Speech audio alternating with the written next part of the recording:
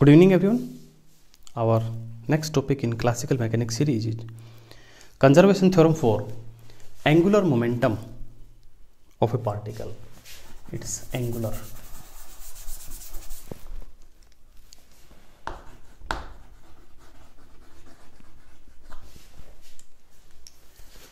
Dear student, our first topic was mechanics of a particle, and this topic is also covered under that topic, mechanics of a particle. Dear student, consider a particle of mass m which is moving arbitrarily in space with some velocity v. So students say it's a particle of mass m and it is moving with some velocity v. Then its linear momentum will be p equals mv. The direction of momentum and velocity is same, so we can say this is the direction for p. Dear student, as the particle is moving in two-dimensional space, here we can say it's a two-dimensional Euclidean space, and we can generalize it into three-dimensional space. Then we select a point O, which is our origin of this right-handed coordinate system. And student, the position vector of particle which is moving with the momentum p is, say, r. It is not necessary that we have to select O here. You can select your own coordinate system. Dear student, this is the position vector r. As the particle is moving, so we can say this r is a function of time. Then angular momentum is a quantity which is defined for this particle in this way. Angular momentum is lowercase l is the cross product of position vector of this particle and the linear momentum. This is lowercase l. You might have also encountered with angular momentum with uppercase L. That is for a system of particle, which is the topic which is we are going to discuss after, as we are going to finish this mechanics of a particle. Then we will go to the mechanics of a system of particle. Student, L is r cross p. R is the position vector, p is the linear momentum, r is the position vector from point O. We must have to mention this, that this L is about this point O, because if this O is different, if I have taken O at this point, then our L will be different. So I have to mention this point here about O. And dear student, we can also define one more dynamical variable for this particle, that is torque. Torque is the moment of force. It is the cross product of the position vector about this point O and the force which is acting on the particle. Dear student, L is also known as moment of linear momentum and tau is also known as moment of force. Again, we have to write it about this, about O.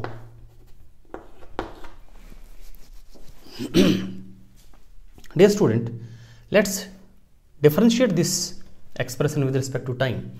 One most important point which we have to mention here is the order of cross product is important. We cannot say it's p cross r, it is r cross p, because the cross product of two vector is always anti-commutative.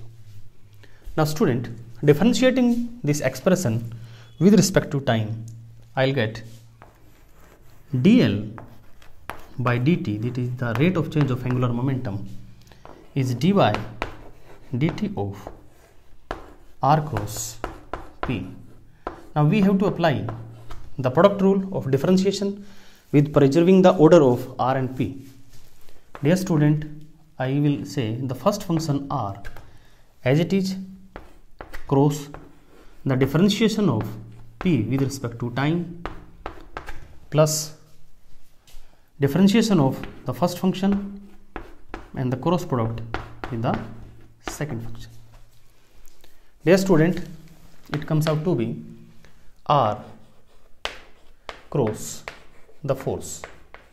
Rate of change of linear momentum is force plus this is my velocity. Rate of change of displacement is velocity cross the linear momentum. Dear student, my left hand side is dl by dt. Rate of change of angular momentum is r cross f plus v cross mv. The first line which I have written, v cross v, they are in the same direction, so I'll get 0 because the cross product of two parallel vector or two identical vector is 0. Then I'll get dl by dt is r cross f plus 0. R cross f is my torque.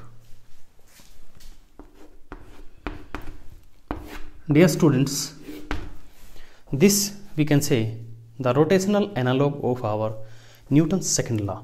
Our Newton's second law was F is equal to dP by dt. This equation is equivalent to this equation. The only difference is that here linear motion is involved and here rotational motion is involved. So to change the linear state means to change the linear momentum. If you want to decrease linear momentum or increase linear momentum, or to change the direction, want to change the direction of linear momentum, you need a force. In the same way, if you want to change the rotational state of the object, rotational state means you want to increase the angular momentum or you want to decrease the angular momentum or you want to change the direction of angular momentum, you need a torque. Let me give a bit example. Say this is our scale, and dear student, if I would like to change the state of this scale, means linear state, I want to move it with some velocity v. It means I am applying some force over this. To change the linear momentum, you need a force. And dear student, if I have a ball and dear student, its angular momentum is 0, if I am rotating on its axis, I need a torque. Although this is not the example of a ball, this is a point and this is not a point. Yes, we can say if I am rotating it like this, this is a circular motion. This ball, I can consider that this is a point object and it is rotating in this way. Now I can say I am applying some torque over this. I cannot say it's the only force. It is force is also there, but in correct term we can say we have to apply some torque over this to change the angular state of this point object. Now student, again, if tau equals 0, then we can say dl by dt equals 0 or L is constant. If there is no any torque on the particle or the sum of various torques acting on the particle, the vector sum of all the torques acting on the particle is 0, then its angular momentum is going to be constant. Again, there is an arrow over this symbol. It means its magnitude as well as the direction is not going to change. So this was our law of conservation of angular momentum for a particle. Dear student, you may take the screenshot, and thanks for watching the video.